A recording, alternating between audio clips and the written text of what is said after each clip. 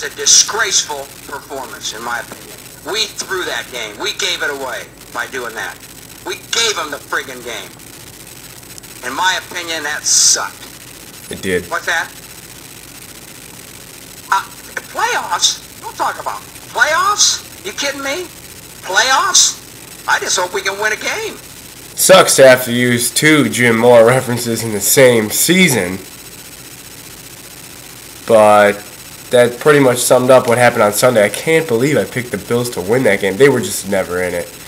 Dallas got the ball, scored points every time. Bills couldn't stop them.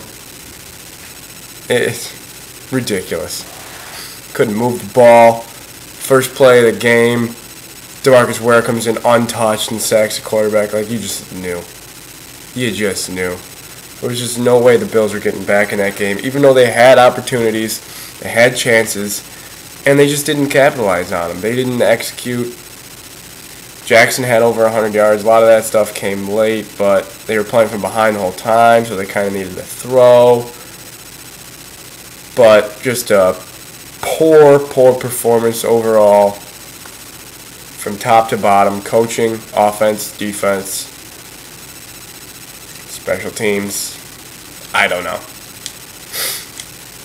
But if I want to start somewhere real quick, I guess I'll start with, I could go forever about the defense.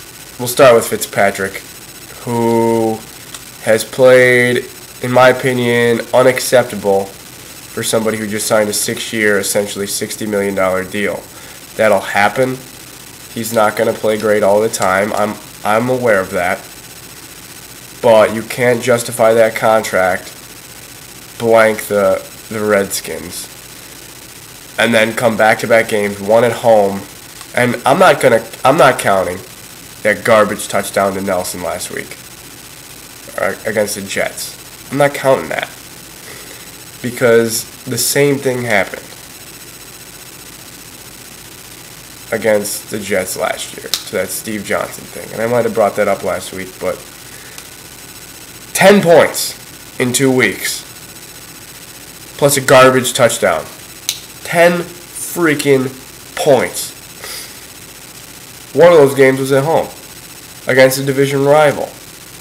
That's unacceptable. Your quarterback can't play that way. Your franchise quarterback can't play that way. He's going to have bad games. They shouldn't be back-to-back. I guess since you play them twice a year, eventually there will be one against a division rival. Shouldn't be at home. Just unacceptable. Can't happen. He didn't get great protection, mind you. The Cowboys were harassing him. And now Woods out for the year. Bell and Hairston might be back, so Levitri goes to center. How is that going to hold up? God knows. I don't know. But everything seems to be in shambles. And it's tough to tell where this team's going to go from here. The defense last week was straight pathetic. This 3-4 thing isn't working out. I'm not saying you just got to either do a couple things. You either get some better personnel, or you go back to the 4-3, which I think isn't that bad of an idea. Looking forward to next year. I'm not trying to look forward to next year, but if I wanted to say with everyone healthy, you get, Kelsey, Darius, Williams, maybe Carrington on the line. There's a 4-man front. I don't mind it. Barnett, Shepard, the linebackers. Okay, they're good at pass coverage anyway, so that's what they're supposed to do. McKelvin, just consistently inconsistent. It's the only way I can describe him. Not that often out of position, is he? Just can't make a play on the ball.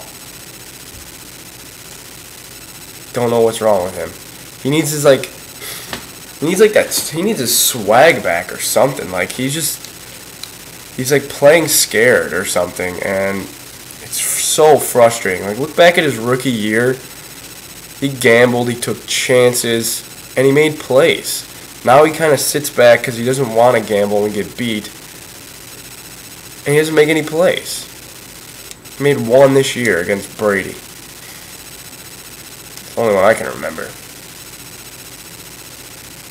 And that was Ocho Cinco undercutting the route. I mean, bad. No pressure. Romo just stood back there. Did we touch him? Did he get hit? 23 of 26, are you kidding me? Can anybody get there? It's just pathetic. One of the worst performances I've ever seen. But it's over. So let's not dwell on that. We got the Dolphins this week. A team that you just have to beat. Playoffs aren't out of the question yet. Two teams could go from the East, I guess. Right now the Bills are what? There's two wildcard teams, and the Bills are the fourth. Steelers are 6-3, correct? I don't know if that's correct. That sounds about right. 6-3. Ravens 6-3. No, Steelers are 7-2. Ravens are 6-3. Bengals are 6-3. There's your wild card teams. Then you got Jets, Bills, Titans 5-4, and Chargers, Raiders, or Chargers, Broncos, Chiefs 4-5, whatever. So the Bills are essentially tied for the third wild card team, which is only two, so we can't even whatever. Beat the Dolphins. Let's just beat the freaking Dolphins. Dolphins are terrible at home. They finally won a home game last week against the Redskins, who are terrible. Dolphins are making plays lately. They finally know how to use Reggie Bush. They're getting the ball to Brandon Marshall. It's working a little bit. But this is a team the Bills just strictly have to beat and sweep this year, obviously. If you're 6-4 after this week, you're not looking so bad, are you? I mean, block Cameron Wake, Kevin Burnett, those guys. Like, run your offense. Chan, just run the offense. Stop, not that the play calling was that bad last week. It just felt just so, I don't even know what it was. Steve Johnson said it was, they're all trying to be too perfect.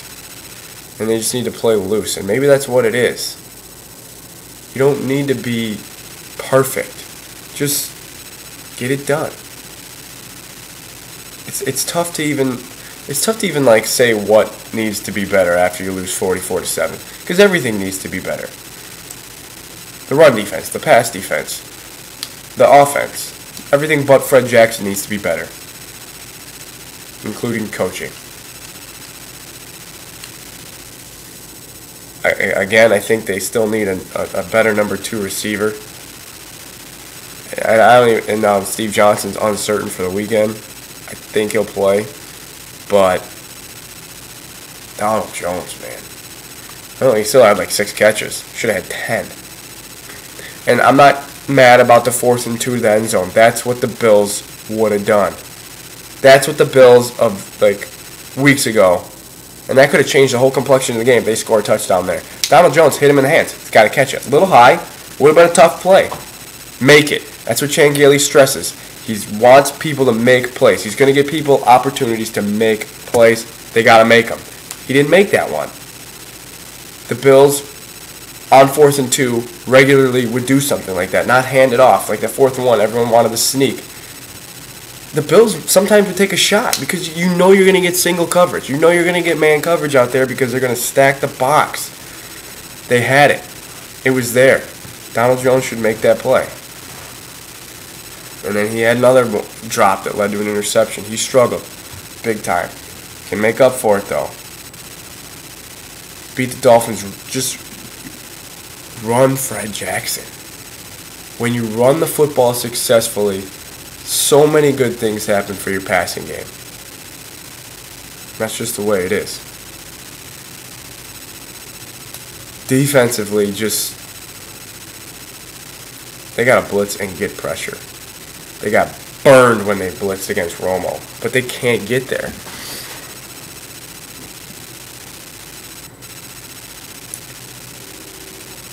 Stop the run, too. Murray ran wild. Actually, I mean, Romo just tore us apart in the first half. 11 for 11 or whatever, 13 of 13. Just ripped us up. Just scheme. I don't know, like George Edwards. What are you drawing up here?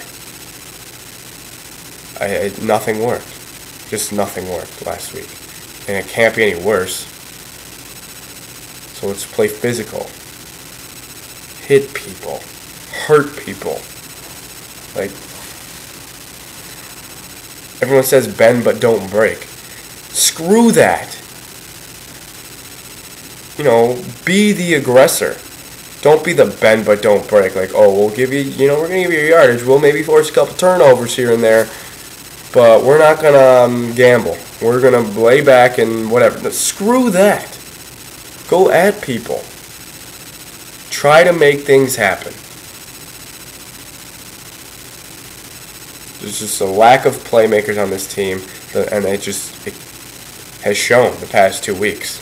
They've been physically outmatched the past 2 weeks.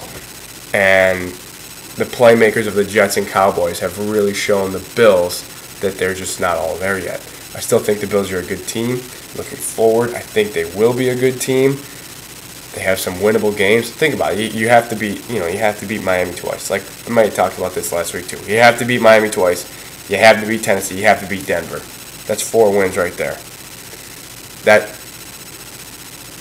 It should be 4 wins. That should get you to 9. Win, and then you got to win either at New York, at San Diego, at New England. Take 1. Take 2 for the hell of it.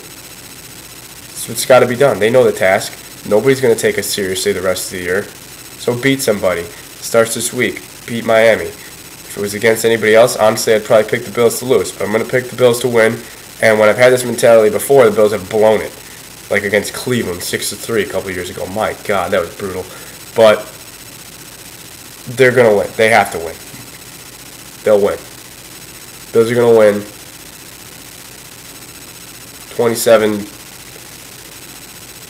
27-16. Bills. Let's go. Let's get this thing back on track. Guys, trying to keep the videos shorter, but I just can't do it. Sometimes I just go off. You came this far. I appreciate it. I want you all to enjoy your weekend. Focus on getting the dub. Let's go, Bills.